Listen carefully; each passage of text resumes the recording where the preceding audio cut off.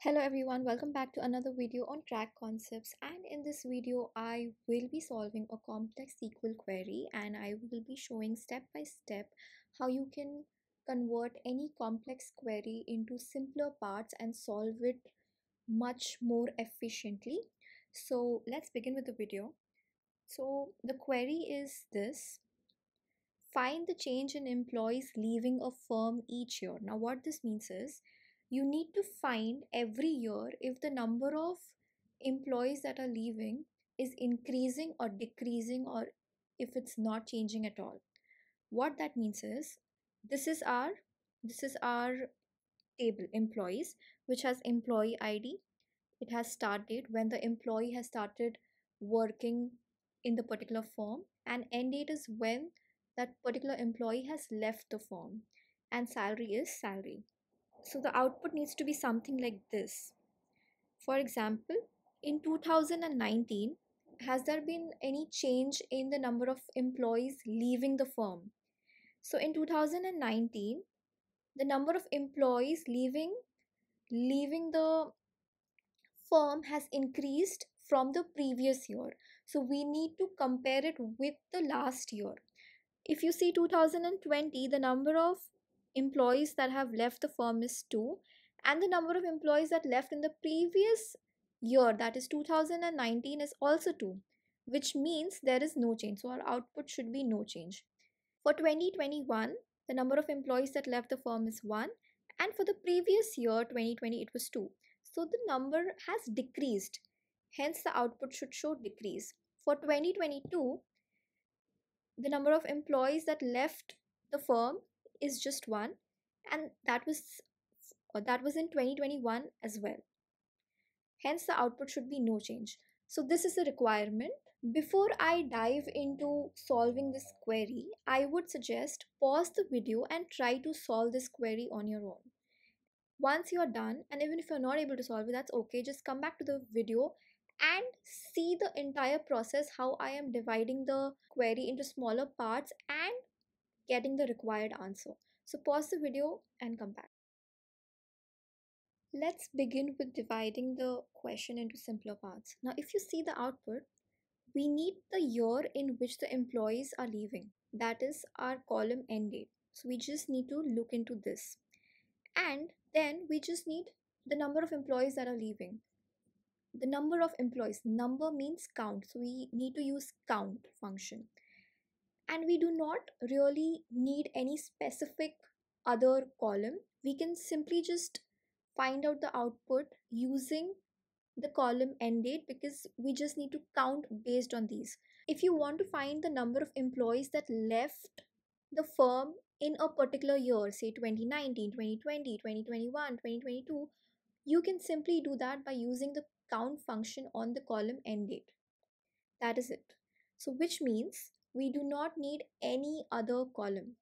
We just need this column end date. We need to find count for the current year and the previous year. Whenever we need to compare something with the previous value, like current year and the previous year, or current year or the next year, we can use the window function lag and lead. Whenever you want to compare it with the previous year, we can use lag. Whenever you want to compare anything to the next year, we can use lead. These are important window functions. I have a complete video just on window functions. Do check it out. It's a very small informative video. Go check it out. So the first thing that we figured out is we only need the column end date and we can use count over there.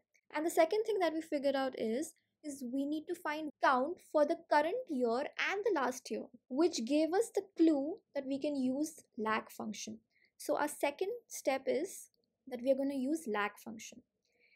And the third thing is very easy. When you have two values, one for the current year and another one for the previous year, all you need to do is you need to compare. If the previous year was less than the current year, which means there has been an increase, we just need to do a simple comparison. If the current year and the previous year have the same values, then it will be no change. If the current year has values less than the previous year, then there is a decrease. And if the previous and current year have the same values, then no change. So this can be found out simply by comparison, less than, greater than, equal to, all of that. We can use that and find this. So this is how I divided the query into simpler parts, and now it seems a little easier. Now let's write the query. Now I am on the SQL editor, and this is our table employee, which has employee ID, start date, end date, salary.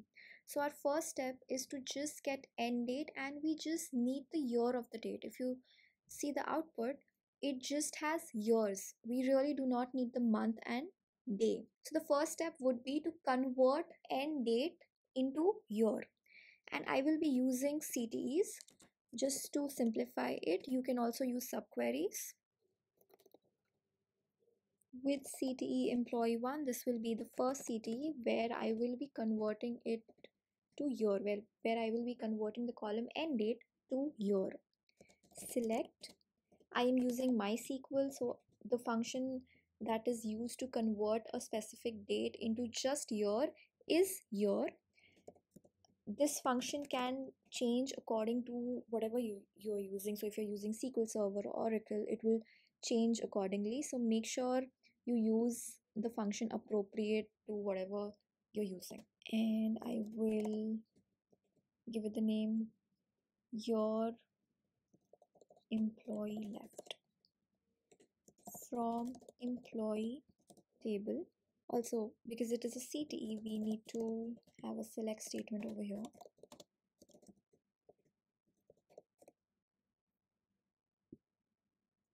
So this is our output: 2021, 2019, 2020, 2022, 2019, 2020. So these are the years. So the first step was to convert your end date to just year. The second step is to use lag function to count the number of employees that left in the current year and the previous year as well. Now I am going to remove select statement. Another CTE I will be creating over here, and I will name it CTE employee 2, as I would write select your employee left. And now I will be using count star as number of employees that left in the current year. And in the second step, I will be using lag function, lag count star. Make sure to watch the video if you do not know what is a lag function. Lag count star comma 1, which means just 1 year previous to it. The difference should be just 1. If I write 2 over here, which means if the current year is 2022, then lag function will return values for 2020. It will count the number of employees in 2020. So this is like an offset. So it can have any values. Since I have to compare it with the previous year, my offset will be 1, comma, I will be writing 0 over here. The third parameter is for default value. Over order by, and we also need to order it, so it will be order by your employee left, and I will be giving it a name, number of employees left in the previous year. From, now I will not be using values from this table, I will be using values from the previous CTE, because the previous CTE has the end date converted to year. From CTE employee 1, we need to group by 1, which means year, and let's run this. Select star from CTE employee 2, and I will be running it. And here we got the second part of the output. So the number of employees that left in 2019 is 2. Number of employees that left in the previous year is 0, because we do not have values for the year 2018. Hence it is 0. For 2020, the number of employees that left is 2. For the previous year 2019, it is 2. And that is what is written over here. Now half the battle is won. Now all we need to do is we need to do basic comparison between these two columns.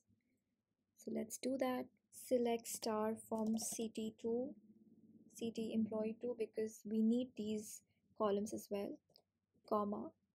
Let's use a case statement because we need to make comparison. Case when number of employees previous year is, if previous year is less than current year, then the output should be increase. When previous year is greater, then decrease, else no change. We also need to end it, end as change,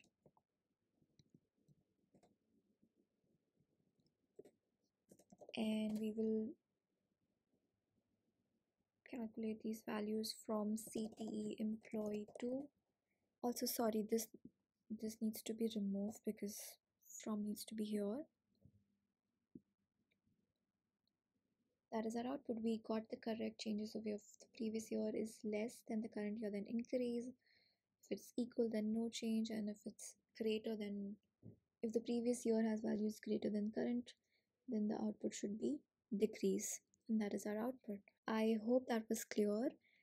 The best way to solve any complex query is to convert it into smaller parts, like we did over here. First we converted end date to year, and then we counted it, and in the third step, final step, we did a simple comparison in a case statement, and we got our output.